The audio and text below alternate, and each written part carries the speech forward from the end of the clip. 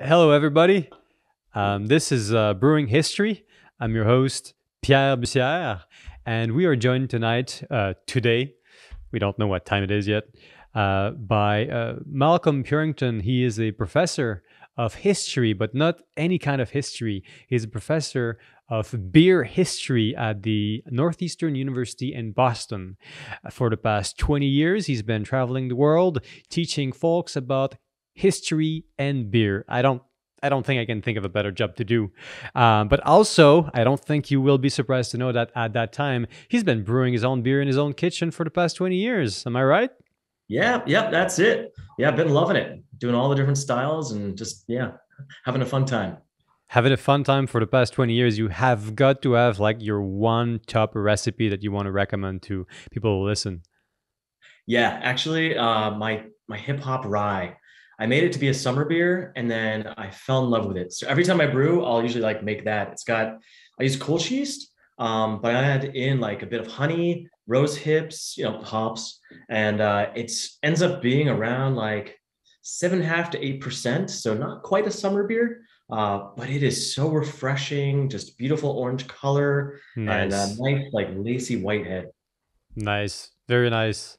What's the closest sort of beer that resembles? Gosh, I would say, yeah, it really kind of it's its own thing. I would say it's kind of like a blend of maybe a saison and a pale ale, but on the higher Nice. end, kind of like an imperial pale ale. I would go. Count me in. And what are you drinking tonight? I'm going with a favorite brewery of mine from Vermont called Zero Gravity. Going with Hmm. their Black Cat Porter. Nice. I'm also thinking about going porter very soon, because well, obviously porter is a beer that highly matters for what we're talking about in this very podcast, the English industrial revolution, the revolution that changed beer forever, but it also changed the world forever. So, how about we jump right in? Can you tell us what is the industrial revolution? Why did it happen? Big question. Oh, one that is still in constant debate today. Hmm. Yeah, no, I mean, Industrial Revolution, like we kind of point to kind of the early to mid 18th century in England is kind of the origin where we start seeing, well, the mechanization of work on a large scale that just goes and goes. It's really England is kind of the origin location, and also it's the first real industrializing nation for pretty much going into the early 19th century. So you see the use of coal not just heating homes, but to heat steam for steam engines, which initially the very first one is just to use as a pump to pump out water from coal Right. mines, and then begins to be used for the textile industry and well, really every industry, including beer. And I believe that brewers are one of the first adopters of the steam engine, right? Yeah. Oh, definitely. I mean, it was revolutionary on God so many different levels because you also had a huge population boom. When you have like more, better mechanized agriculture, they're now able to produce a whole lot more food, which Hmm. leads to a whole lot more of a population, and a lot of people moving from rural areas to the cities like London, Liverpool, and so on. And so you have a huge population in these centers where going from kind of a home brew like country ale production to now you have brewers that are able to produce beer, including porter, on a scale that had never before been seen. It's porter is really the first industrial beer ever created. But what exactly is a porter? And the reason I ask is I know that's an important beer at a time. I believe it's one of the first beers to be truly standardized, right? For the first time, we seem to be able, on a really large scale, to be able to do that one beer and repeat it over again. Um, so, what exactly is it, and why is it that type that is drunk at that time or being exported and not other types of ales? Oh yeah, no, porter is very specific. Hmm. I mean, it came out of there's lots of different myths that have been now debunked. Like one was about like Ralph Harwood at his brewery in 1722. Hmm. Hmm. He was like I brewing like an entire, like basically a three threads beer. Yeah, yeah. You'd have different tap for each different, like type of small beer, strong beer, and so on. And he put them together as the three threads that became known as the porter. And that's all basically totally made up by Eh, a journalist in early 19th century. but the theory of the three thread, though, it does amount to something, right? There used to be different threads. Can you just explain what is exactly a thread and how it was used at the time? Yeah, it was actually kind of more of like a taxation trick by the brewers trying to Aha. avoid like the strong beer taxation. So what you would do is like, I mean, when you're first brewing the beer, you have like the very first mash, you have like the most fermentable sugar coming from the grain. Mm-hmm. And so what they would do is then like, that would be the strong beer.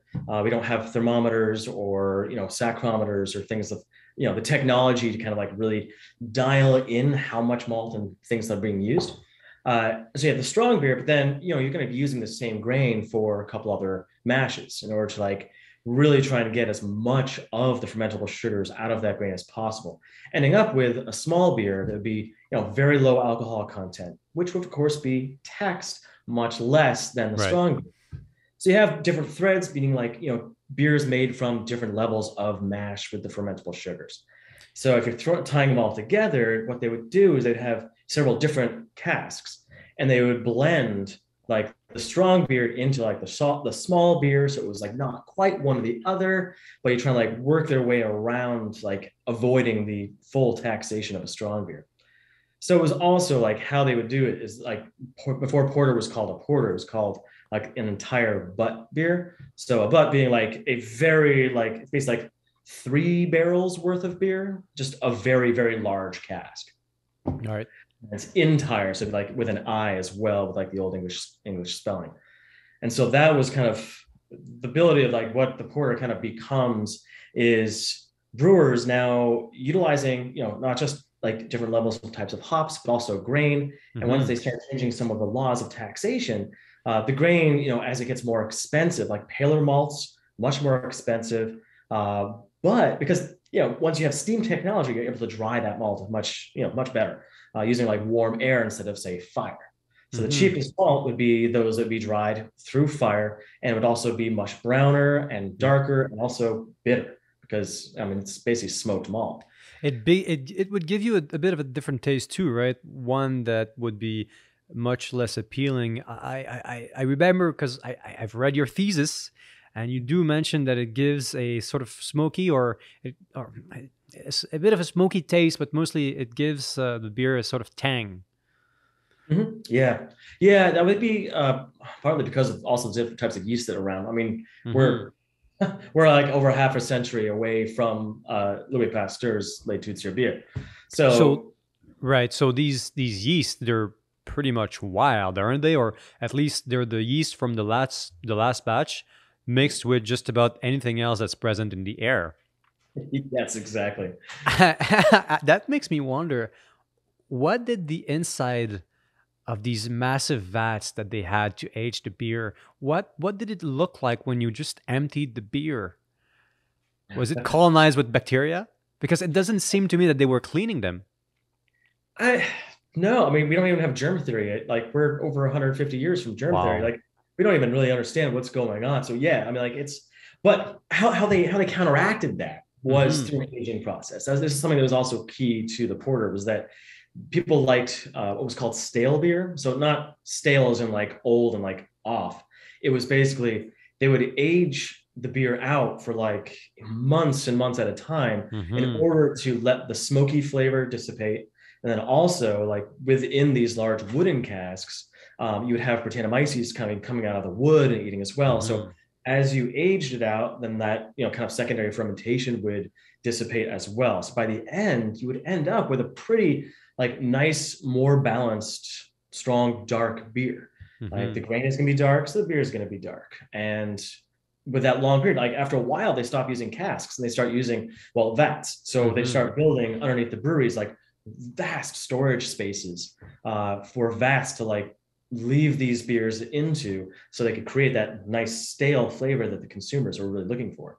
So stale is good. At that I time, guess, yeah. at that time in history, if you're in England and you're drinking porter, stale is not your enemy. Stale is good for you. Oh, absolutely, absolutely. They wanted that very specific flavor that had been well aged, so all the other off flavors were kind of taken out. But that makes me wonder. At that time in history, we're what the beginning of the 18th century, early 19th century. Yeah, late 18th, early 19th. So I'm wondering, are people drinking porter because it's there and it's what everyone's selling because of taxation? Or are they drinking a beer because it really is considered better than all the other beers on the offer? Well, we're also with porter, we have to look at the specific location too. We're talking about like the London. Right. So, like in the country, like we still have a separation between what beer is and what ale is. Ale being Hmm. unhopped, beer being hopped, and hopped that hopping, coming from migrations from the Low Countries, like Belgium, Netherlands area, and so you have hops being introduced, being used in a way that you wouldn't see outside, in the country ale sections. So, if we're looking specifically at London, this is where we have, with the development of new technology, so thermometers, being Hmm. able to like, instead of just waiting for the steam to clear at the top of the boiling vessel, you can just actually know what temperature it is, or like the blood test, like, all right, how does this feel against my finger? And so with a temperature like thermometer, you're able to do that. And a saccharometer, you're able to like figure out, how much fermentable sugar is actually in there. And so all these different steps end up leaving the porter becoming the most stable and most consistent of Hmm. beer produced in London, which is the largest metropolitan area, closest to trade. You're not seeing this being produced in Burton upon Trent, for instance, where you find Bass, also salt brewers who are exporting brown ales, sparkling brown ales, Hmm. to the Baltic Sea and so forth. So in London, you have this huge, like new, like working, like class, this working population coming in, and you're also seeing people promote like beer is seen as definitely safer. Hmm. I mean, people had the availability of paler ales, of lighter brown ales. I mean, it was kind of like a London brown was what the porter becomes. Like it becomes named porter later on. Everyone already Hmm. knew about the like just the London style browns. But with a softer water there, and well, you're able to get economies of scale by the end of the 18th century. And Right. so that beer is able to be much cheaper and much so a lot more affordable towards all the different classes that are developing out of kind of a rise in capital, like capitalism and industry. So there are massive changes that are happening at that moment in London. You have the Industrial Revolution, which is facilitating the kind of thing you've never seen basically in the history of beer. So, quite extensive quality control over beer, aging for months, for a long time. And there's one other thing I'm thinking about, exportation on a truly epic scale. Can you tell us a bit more about what role that's going to play in, well, the history of brewing in general, but also for England? Does that does that really change, let's say, the trade balance? How important is exporting porter to England at that time? It's one of the variety of beers being sent to the colonies. Right. Uh, because, like, I mean, honestly, if you look at the American colonies, for instance, they during the turn, like the time of the American Revolution, so like 1770s and so on, Hmm. where you see the revolutionaries calling for people to be drinking beer because rum was being produced for a British audience, and so to make it more American, they were saying drink beer because it's being produced here. Oh. So beer, like the for the rest of the colonies, like it's pretty essential because you don't have, especially the warmer colonies, say British Honduras, South Africa, Australia, India, you're not going to have colonial breweries being set up for until really like the middle of the 19th century. So the porter is going to be part of that. The porter is like still huge through the mid 19th century, but it's one of multiple different beers being sent out. So the Hmm. trade is essential, but it's people are the tastes are changing farther away from London, where you're seeing pale ales becoming got Hodgson's ale, which kind of becomes what people know of as kind of the proto-India pale ale, and other types of just brown ales and things like that. So like the porters, while it's representative of kind of like the London big brewers of industry, it Hmm. is being shipped across the globe. But you're finding like the lasting kind of like the strength. People are preferring something that's a bit hoppier, a bit lighter in color, lighter in body, like mouthfeel, for those warmer climates for the different colonists. And I bet that's going to pave the way for the ascent of Pilsner, right? Later in the at the end of the 19th century, but that's not quite happening yet. We're, let's say, early in the 19th century, porter is still king at the very least, Oh and yeah. in London, right? It rules the place, and it seems that the brewers who are producing that beer are making so much money because they're developing these economies of scales. And one thing that they're doing that's quite fascinating is they start doing these partnerships, right, with the bars. They start telling them, hey, we're going to give you some money. We're going to buy you out if you're in trouble.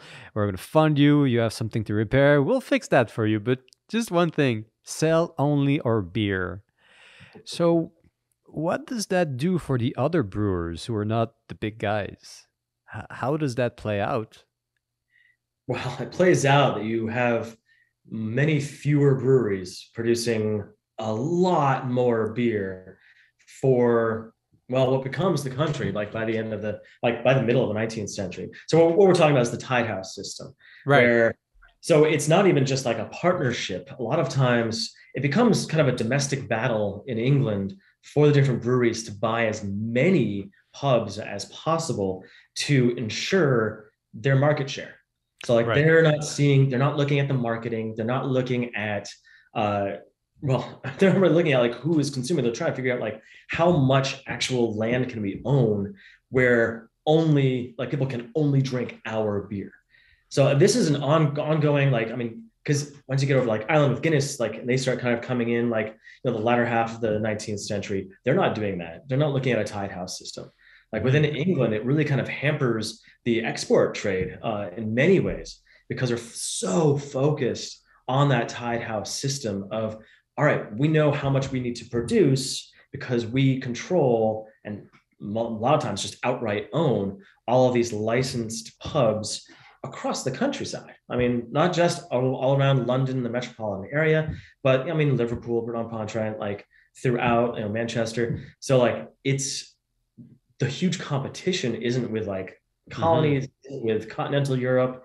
It's between the major brewing firms. It starts off as small family businesses. As they increase more and more money, they start being really, yeah. By the turn of the 19th century, they are making wild amounts of money on the level of bankers and other like people. They're becoming politicians or being seen as like these power brokers because of that wealth through that economy of scale with the help of the Industrial Revolution and all of that happening. So it's such a wonderfully unique story, really, of kind of like the British brewing industry and its, well, I guess kind of rise and fall on a global scale because they are able to ship, they are able to like dominate the colonial markets because there are no local breweries that can produce and that have beer for like a longer shelf life. So porter does become, I mean, it's representative of this broader Hmm. expanse. I mean, beer, just beer, not porter specifically, is the national drink of England. Hmm. And so they're exporting that and they have kind of a hubris because of how powerful and how Hmm. innovative they are at the turn of the 19th century, going through the middle of the 19th century. I remember from your thesis that there's a nice quote out there from a couple of officials, I believe, who are doing this report on the state of British beer in the world. And I can't remember the exact quote, but it's something to the effect of there will never be any real challenger to our position and the beer export markets. And this is how you start your thesis. You're like, they could not be more wrong. If only they paid more attention. And this is sort of what I wanted to ask you. It is a fantastic story in a way because there's this explosion of activity, really this industrious form of brewing, this this set of innovations that creates something really new and also much more affordable. But at the same time, eventually it ends. Especially, well, the porter um, appetite, the appetite for porter, that eventually disappears. I believe the heyday of the porter manufacturing or brewing is somewhere around 1820, and then it seems to be going downhill from there. What happens? Tastes change. Mm-hmm. Uh, yeah, because the porter, I mean, it was wildly popular for a few generations. I mean, maybe two. Also, we haven't even talked about where the name comes from. So the name of the porter, I mean, it's an oft-repeated story, but like Mm-hmm. the it's named after that working class of men, working class men who were porters, whether they were ship porters or street porters in London, basically working as well, just as animals, just carrying everything from the ships to the like all across the city on their backs, which they were drinking mostly just for the calories alone, drinking porter like I mean, upwards of 6, 8, 10 pints a day to keep themselves going. Like keep it, Wow. yeah, I'm sorry, but I yeah. have to ask you, and I know that you've been asked that question many, many times, but I'm I'm sorry, I gotta ask you.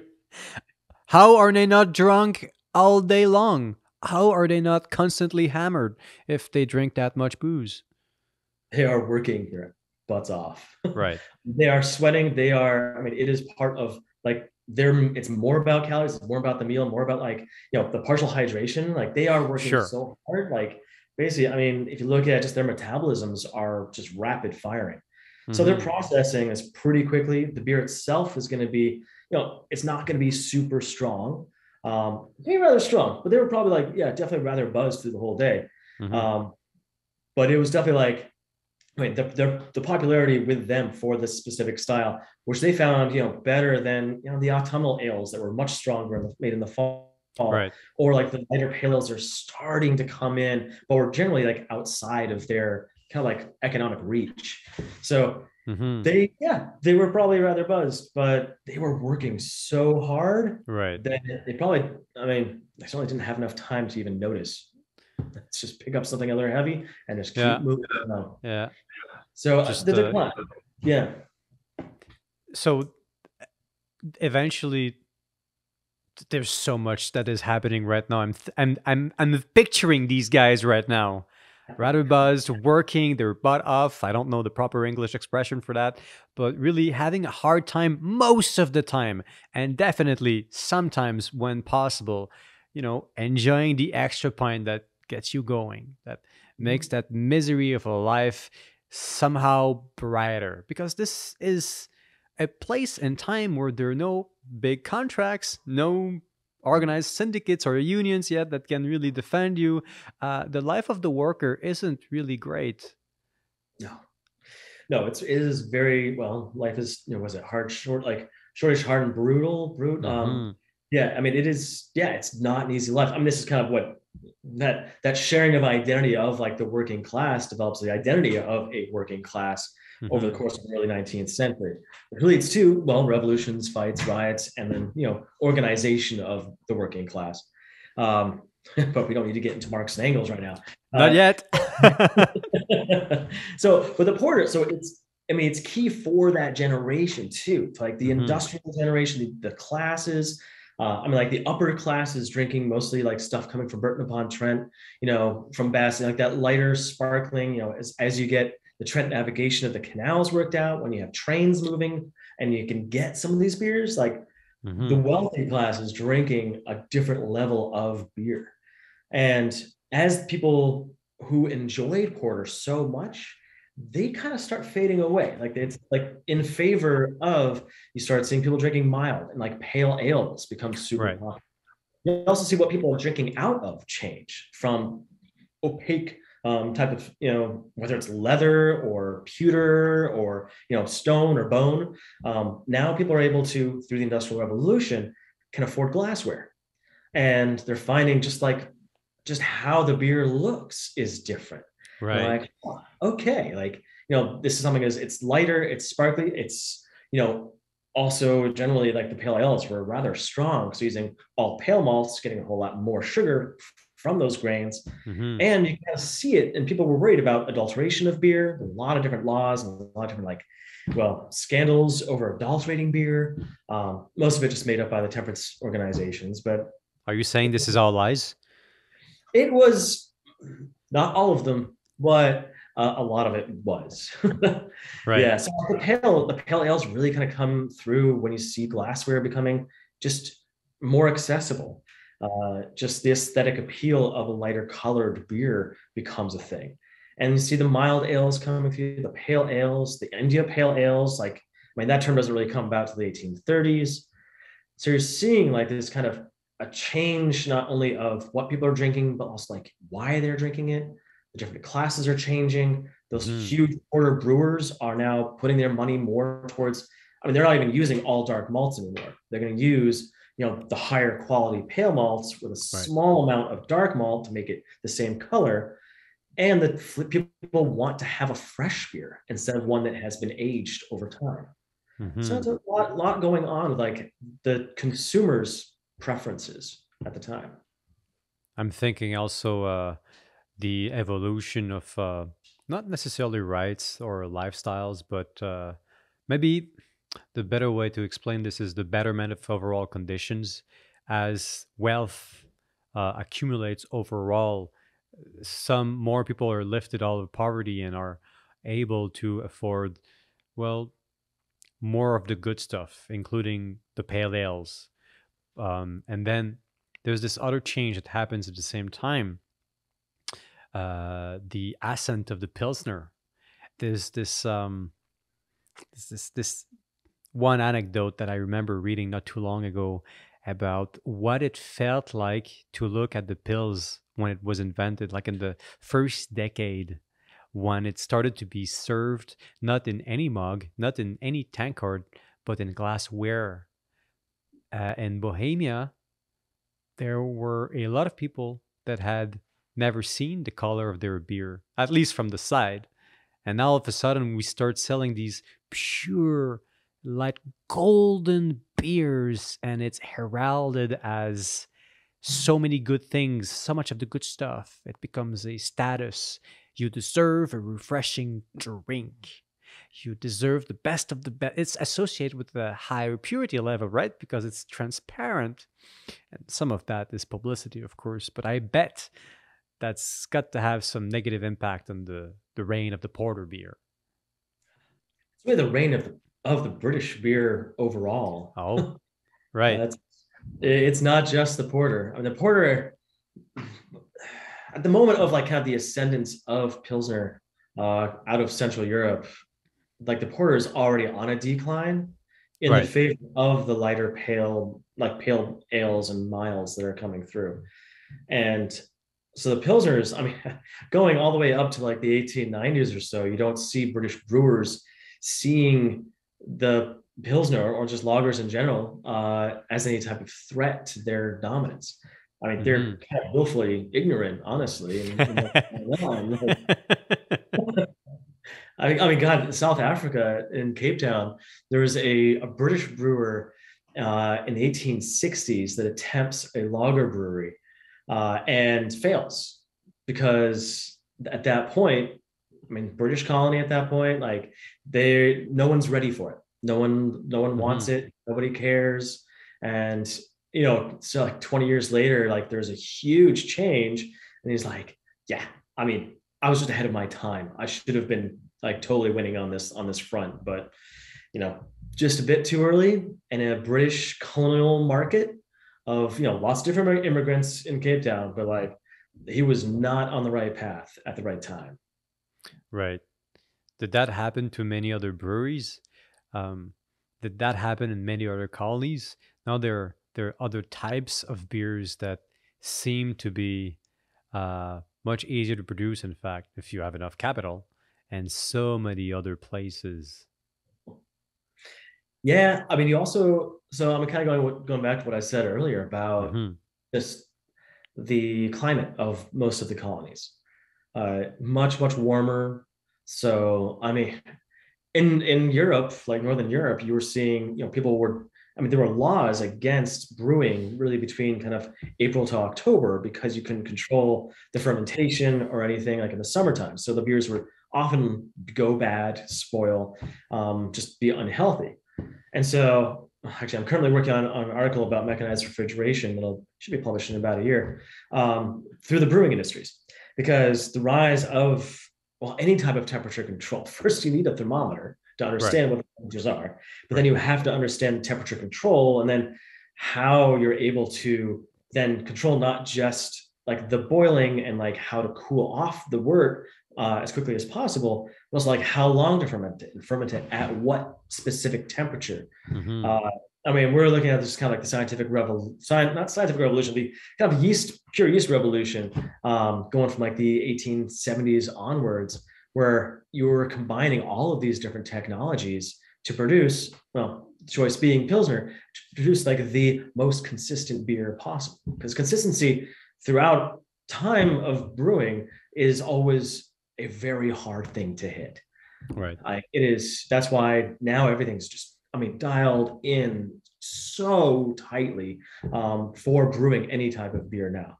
And that's really kind of develops out of the Industrial Revolution. Porter being like the style that really helps push both with like the capital that's produced, to be able to innovate and like expand and try different techniques, through the through late 18th, early 19th century, like with the sacchrometer, adding all these Hmm. pieces in. They start using copper coils, like they said, a temperature, like kind of thing, like to try to cool down the beer more quickly, instead of kind of what they would do, they brew the beer down on the floor and then raise it to the top of the brewery where they have kind of like Right.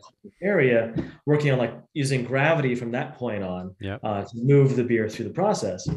But then once you're able to use, say, copper coils, I mean, you have to have the ability to make copper coils that you could run water through Right. first. So all these things come together in producing these beers and then going onwards, like to produce all the different beers. Because now, I mean, it's not just the porter that's being made better and more consistently. It's the pale ales. It's the autumnal Right. ale.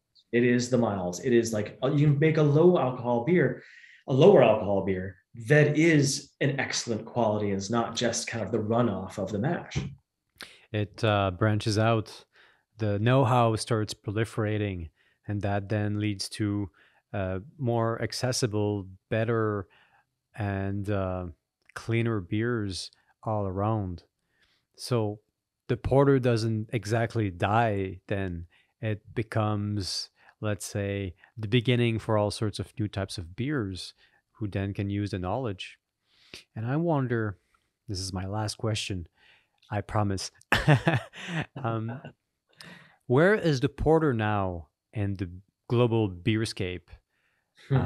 We know about one type of beer that has evolved out of the porter, the stout, and stout kind of seems like it has a legitimately good name for itself. It seems to be one of the big staples for the breweries who want to have one of their own styles. It seems to be really back on track, but that's a mutation of the original recipe, right? What about the porter? Is it still a thing? Yeah, but very not. It's really declined just the past few years. Yeah. It was actually kind of hard for me to find a porter today, and yeah, it had a resurgence in the like basically like late 80s and through the 1990s with craft beer. Hmm. I mean, you always have, so like the stout was initially just like the strong version of a porter. Right. Uh, and then, with Guinness, I mean, like if you look at all the like the trade records across the colonies, late 19th century, like Guinness was not, I mean, I hung out at the archives there, by the way, it's pretty cool.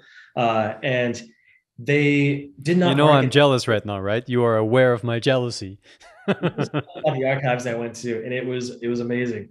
Yeah, doing the Nice. research for my dissertation, and like now again for the manuscript, it has just been one of the best parts about the whole process.